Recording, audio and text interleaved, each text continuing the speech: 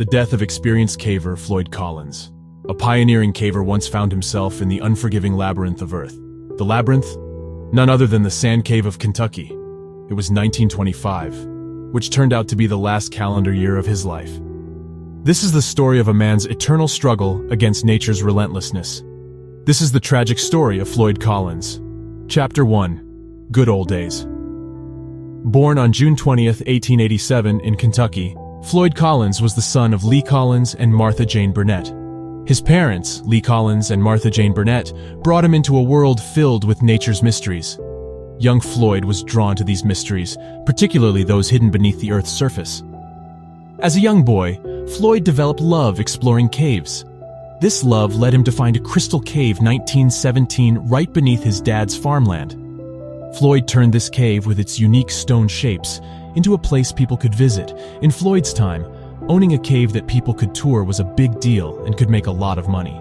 Because of this, cave owners often acted sneakily to outdo each other, leading to what was known as the Cave Wars.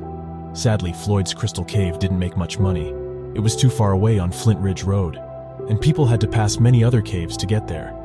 They often chose to visit these closer caves instead. From the tender age of 6, Floyd Collins had been drawn to the thrill of cave exploration. His hunger for adventure, coupled with his eye for profit, never faded. In 1925, this led him to a fresh challenge, a cave known as Sand Cave. But instead of turning it into a gold mine like he'd planned, Floyd found himself ensnared in its cold, stony grip. This led Floyd to take an alternate route on an exploration trip, which was set to endorse another important cave in the area. The Sand Cave. Chapter 2. Sand Cave. Sand Cave was located on a piece of land owned by a guy named Beasley Doyle. This cave was in a prime spot right next to Cave City Road, so travelers would spot it before reaching other popular caves like Mammoth Cave. Floyd made a deal with Beasley Doyle. He'd explore Sand Cave, and if it was worth showing to folks, they'd split the money it made. It was January 30th of the same year. Floyd went into Sand Cave. All he had was a kerosene lamp, and he quickly realized that this cave was tricky. He had to squeeze through narrow passages, even crawling on his stomach at points. One arm stretched out in front of him, pushing his lamp, the other at his side. After this tight squeeze, the cave started to open up, but his lamp started flicking. As per the Kentucky National Guard, the cave also harbored a grand spectacle underground.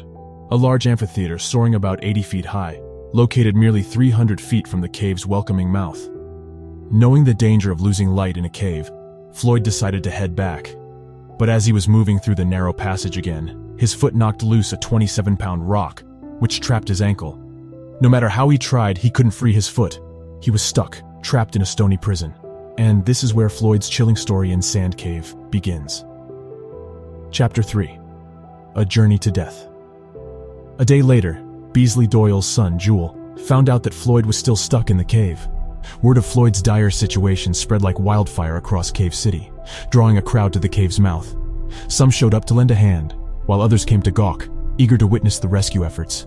In no time, Floyd's predicament became known far beyond Kentucky. Assistance arrived in many forms: engineers, geologists, fellow cave explorers, and even miners who tried to dig a new tunnel to reach Floyd. Yet, all their attempts fell short. They could reach him, but couldn't free him. As the days rolled on, the spectacle grew. The cave entrance swelled with a sea of people: hopeful rescuers, curious bystanders, and opportunistic vendors selling refreshments and keepsakes. According to the Kentucky National Guard, the crowd could have numbered up to 50,000. Amidst this throng was a petite reporter from the Louisville Courier-Journal, William Skeets Burke Miller. His nickname, Skeets, referred to his small size, akin to a mosquito. However, it was this diminutive stature that proved advantageous. With his ability to navigate the tight passages of Sand Cave, Miller managed to conduct several heart-rending interviews with Floyd, trapped and desperate. These conversations would later win him a Pulitzer Prize. Miller wrote, according to the Chicago Tribune, "My flashlight revealed a face on which is written suffering of many long hours, because Collins has been in agony every conscious moment since he was trapped at 10 o'clock Friday morning." He added, "I saw the purple of his lips, the pallor on his face, and realized that something must be done before long, if this man is to live." Tragically, all efforts were in vain. On February 4th, a portion of the cave's roof crumbled, isolating Floyd further from those trying to save him. 12 days later, on February 16th, the rescuers, navigating through a newly dug tunnel, discovered the lifeless body of Floyd Collins. After he was found, there was complete silence from Collins, no breath, no stir, and his eyes had sunk into their sockets. Doctors said this showed extreme tiredness, the kind that comes with not having anything to eat. Due to the extraordinary circumstances, the rescuers decided to leave his body in Sand Cave and abandon the rescue shaft as it was slumping at an alarming rate. They didn't want to risk any more lives. Floyd Collins lost his life while striving to make his cave a hit. In a twist of fate, his death ended up turning the nearby Crystal Cave into a tourist hotspot. Not only that, his story became a legacy. Chapter 4. Legacy continues. Floyd Collins' life and the tragic circumstances of his death seized the nation's focus, transforming the quiet region of south-central Kentucky, home to Mammoth Cave. His tale sparked the creation of books like Trapped by Robert K. Murray and Roger W. Brucker, and The Life and Death of Floyd Collins by Floyd's brother Homer Collins and John L. Lehrberger. It even inspired a musical, Floyd Collins, that toured the world, and the 1951 Hollywood movie Ace in the Hole. Most significantly, Floyd Collins' life and demise spotlighted Kentucky's cave-rich landscape and the need to safeguard it. This ultimately led to the founding of Mammoth Cave National Park in 1941. There's an interesting event relating to his burial and tomb as well. Chapter 5. Posthumous implications. As reported by Atlas Obscura, it took an additional 2 months to retrieve Floyd Collins' body from Sand Cave. Once extricated, he was buried on his family's farm. Typically, this would mark the end of the tale. Yet in this case, things only grew more bizarre. In 1927, a man named Dr. Harry Thomas bought Crystal Cave and exhumed Floyd Collins' body. He placed Floyd's remains in a glass-covered coffin in the heart of the cave to attract tourists who could gaze upon his remains. Beside it, a tombstone proclaimed, "Greatest cave explorer ever known." But then the story took another odd turn. On September 23, 1927, someone tried and failed to steal Floyd Collins' body.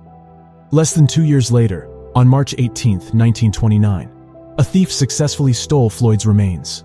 Law enforcement managed to track down the thief with the aid of bloodhounds, but somehow, Floyd's body lost a leg during these events. The peculiar saga of Floyd Collins' body finally concluded in 1961 when the National Park Service bought Crystal Cave. Access to Floyd Collins' tomb was restricted, and his body was finally given a proper burial in 1989 at the Mammoth Cave Baptist Church. Gratefully, in the years following, no further attempts have been made to steal Floyd Collins' body. The ill-fated explorer can now, at last, rest in peace. With that, it is to sum up today's story. Be sure to subscribe for more blues from the world of adventure and explorations. This video on your screen will take unravel the untold story of Alexander Gukov, a mountaineer almost hunted by the relentlessness of Himalayas. We will catch you there. Goodbye.